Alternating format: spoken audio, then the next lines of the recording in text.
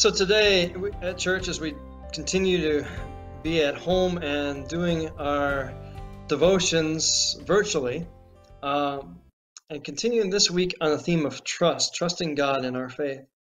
I think about a time actually, and I'd like to pose to you, think of a time in your own life when you had to do something that you knew was the right thing to do, but in doing so, it went against what everybody else around you was doing, whether it was some action at a party or with a team or with a group of friends.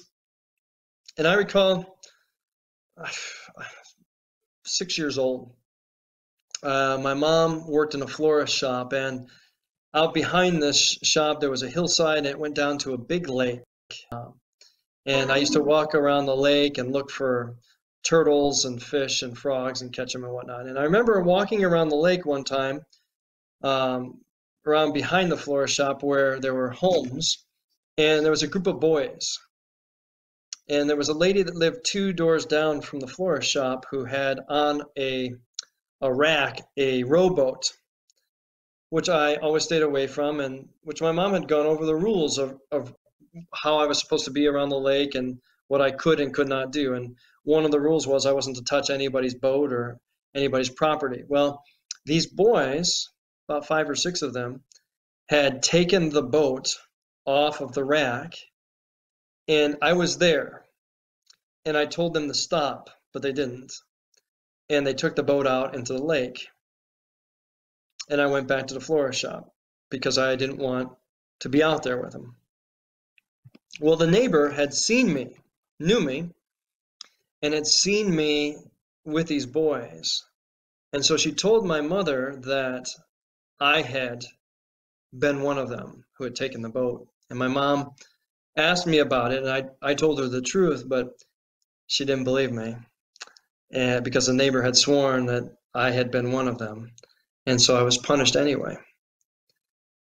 And so at that young age, I thought about the unfairness of it all, about doing the right thing, even when I still got a punishment for it. I think that was maybe when I was 20, it came back up, and I said, "Do you remember that time? You know, I really was telling you the truth." But it reminds me of a Bible story of trusting God, and even when all the salmon are swimming downstream, you're going up. You know, you are doing what you think is right because that's what Christ calls us to do.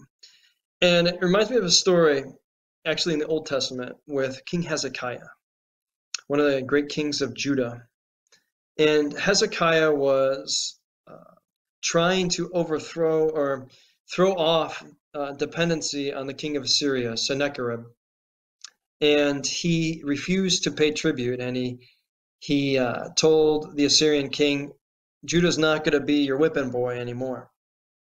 And the king of Assyria came down and annihilated much of Judah. Judah's armies were no match. Assyria was the superpower of the day. They were the next power after Egypt, the next great kingdom. And they wiped Israel out, and Hezekiah had to come back as Jerusalem was under siege and say, "Oh, I'm sorry, I made a mistake." And so he paid tribute. And in the Bible, Sennacherib is recorded as calling him his bird in a cage in Jerusalem, that he had a lot of bluster and talk, but when it came down to it, he pretty much emasculated him in front of the people. Well, it wasn't over. Hezekiah went back to the well because he just didn't feel like it was right for Israel to have to pay tribute to this barbaric people, the Assyrians, who had mutilated and destroyed and really annihilated the kingdom of Israel, the 10 tribes. You've heard of the 10 lost tribes of Israel. Well, the Assyrians are who wiped them out. So Hezekiah makes a treaty with the king of Egypt, Pharaoh, and when the Assyrian king finds out, he's apoplectic. He says, "That's it. That's the last straw. Not only am I going back to Israel, to Judah, but I'm going to Jerusalem, and I'll have Hezekiah mutilated and executed in front of me, and that city will never have people again. I'll make sure of it." So he takes his army, he lays siege to all these great Judaic cities, and he's outside the gates. You can find this story in 2 Kings 18. I'm sorry, Kings 18. And as he sends his general Rabakshab to the within arrow range, and Hezekiah sends out some groups to parlay some terms of peace. And this general, let me make sure I get his name right. I wrote it down. His name is Rabshakeh. He says in Hebrew, send out Hezekiah. He's hiding behind your walls. And then he speaks to the troops on the walls. And he says, your king is not going to be able to save you, nor is your God going to be able to save you. Choose life instead of death. We're going to destroy the city one way or the other. You see all these siege engines. You see this grand army. You don't have a chance. And we will mutilate you. We will skin you alive. And he's saying this in Hebrew, and the Jewish negotiators are saying, don't speak in Hebrew, speak in Aramaic, so that the people can hear you from the walls. The people are starving because you've laid siege. So please speak in a tongue that they can't understand.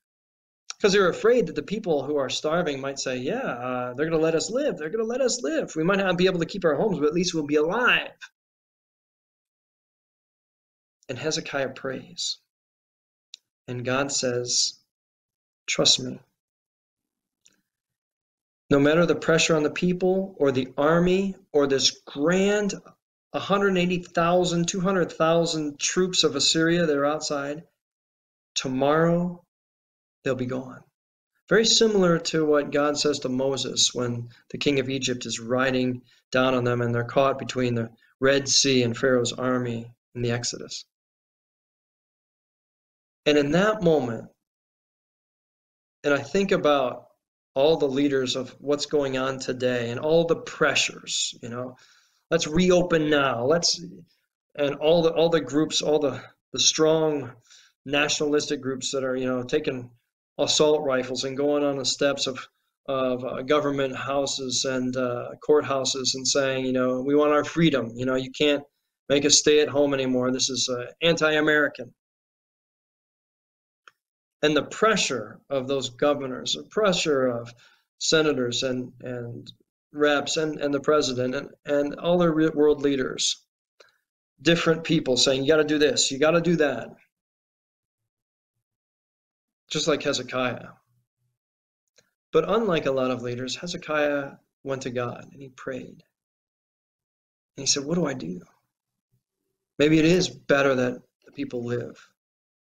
And God said, no, trust me. Do you imagine that? An army of over 200,000 and your people are starving. And you think, if I make the wrong decision, Judah's done. I'll be the last king ever. The last in David's line. God says, will you trust me? Even when nobody's here to back you up, nobody's here to tell you exactly what the right answer is, because you don't know what's going to happen, right? Just like we don't know when this is going to end. God says, I've got you. Will you let me work a little? Will you back off and give me the wheel of your life? And Hezekiah does. And I'll have you go back into Kings, 2 Kings 18, and see what happens. But I promise you, it's a good ending for Hezekiah and the people of Israel. So how about you? Can we lay off the wheel a little bit and trust that God's got us amid all the panic and anxiety? Amid not knowing what tomorrow will be? God says, hey, I'm the sovereign one of Israel, of the world, of the universe, of all that's made that you have no idea about. Will you back off a little bit and let me be in the driver's seat? May God's peace be with you this day.